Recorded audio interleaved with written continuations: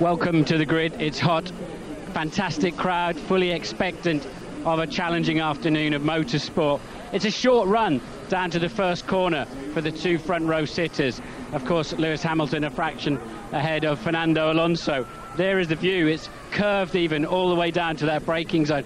We've got to assume that the computers on those two McLarens will get the cars almost in formation down there, so Lewis should have the advantage. What they've got to be careful of, and we'll have a look in a minute, is Nick Heidfeld in third place. We think he's lighter on fuel. He may well elect to put the softer tyres on, which we think will be no good over a longer run. He'll do the shorter run with those, and he might just be a nuisance to them on the first lap, more so Alonso than Lewis, I would imagine. Lewis on the grippy side of the track, the racing side of the track, and I just see if we can get hold of Anthony, his dad. And you know, I don't want to bother Lewis too much, because I'm sure the first time we talk to him, he's going to have a dreadful day. He's had a third place, followed by 4 second places in his first 5 races. Anthony, tell us what's going on. How's Lewis? What's he said to you today? He's not said much at all, actually. He's just been smiling all day, smiling all night, and hoping that he gets a good start off the grid today. Now, does he watch the previous races closely? Has he analysed them? Yeah, I mean, he's done his homework, obviously, and I think what he's going to try and do today is just keep his fingers crossed, try and get a clean start, and if he can get in and out of the first corner, hopefully it'll be his day. Now, I think a lot of drivers are going to go off today, because we saw the track breaking up last year. You got a lot of marbles on the outside. It's a bumpy place, treacherous racetrack. Yeah. How confident are you that he's absolutely ready to go and be the man to stay in front? Well, to be honest, I think, you know, like with everything Lewis does, as long as he has a good day, you know, if we win the race, that's a bonus, but as long as we get some points, bring the car home, and that's what he's going to be looking to do. You know, he's not going to push or do anything silly. We just want to bring the car home and get the points today. But you looked absolutely destroyed when he didn't win Monaco, so you're playing this game, but I'm sure at the end of the day, you think he's ready to win it. I was destroyed we didn't win Monaco, because I like to win. But, you know, it's all a learning curve, the whole thing. All right, well, have a great day, and wish him good luck for us. Cheers. Right, let's wander over and see if we can find the fellow front row sitter, Fernando Alonso. I've missed him. He's gone off to the toilet, unfortunately. Let's go and find, well, here's the real boss of McLaren, Mrs. Lisa Dennis. Lisa and Cathy Auger, come on, girls. You've got the inside line at McLaren. Which one of the McLaren drivers is going to win this afternoon? One or the other, we hope. Yeah, well, what's going on? What's the strategy? What's the, and I don't mean in terms of laps and all that sort of thing, but you must be super confident, yeah?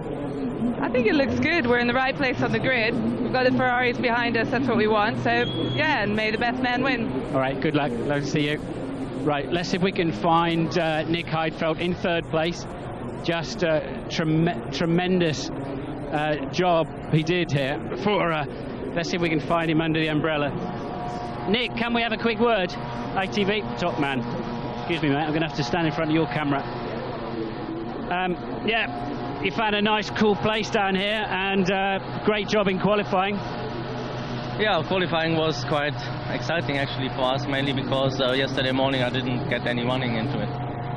Now in Monaco you started with the softer tyres and you did a lot of damage to other people by passing them in the early part of the race. Might you do that again today? You will see. I mean, we try to learn obviously from our last races. We also did that in Melbourne. I was on P3 there.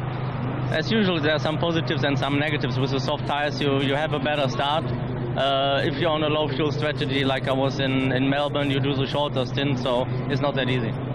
Now tell us about the track was breaking up in qualifying at the hairpin turn 10. What's it look like at the moment? Actually, I find it ridiculous because it's not the first time that happens, and they should manage to do it. You know, last year, for example, Jacques went into the wall because of that problem yesterday. Fernando lost his pole due to that. They tried to rectify it now, but it's just unacceptable, I find. So you think it might break up again in the race? When we went through there on the drivers' parade, I don't know if they put tarmac or if they maybe took something away. I don't know what will happen. Okay, well the track's a living thing. Thank you for your time, and let's see if we can find. We haven't spoken to Kimi Räikkönen this year. Right, he's over near this glorious Ferrari.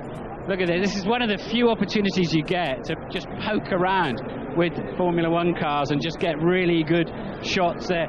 They really are fully exposed on the grid. It's a new colour they've painted, it's sort of like a darker metallic red. And Kimi is over there. Let's see if we can. Last time I spoke to him was Brazil last year, where he did give me a one-word answer, but it wasn't the word we were necessarily looking for. No. Okay, you want me to go around the back? That's fair enough. Quick word, Kimi. Quick word for ITV. Just one word. Okay.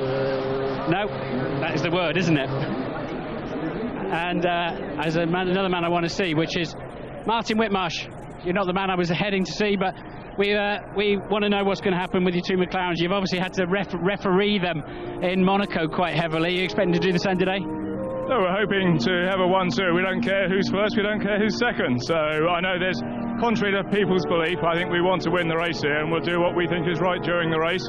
I think we've got two sensible drivers. They're pretty on the case. They both want to win. It's a pretty good problem to have, really. Okay, good stuff. Now, I understand Lewis didn't follow team radio instruction in Monaco. He chose not to hear them. Is that true? I think Lewis drove a great race, and I'm sure he will here today. That's a yes then. Thank you.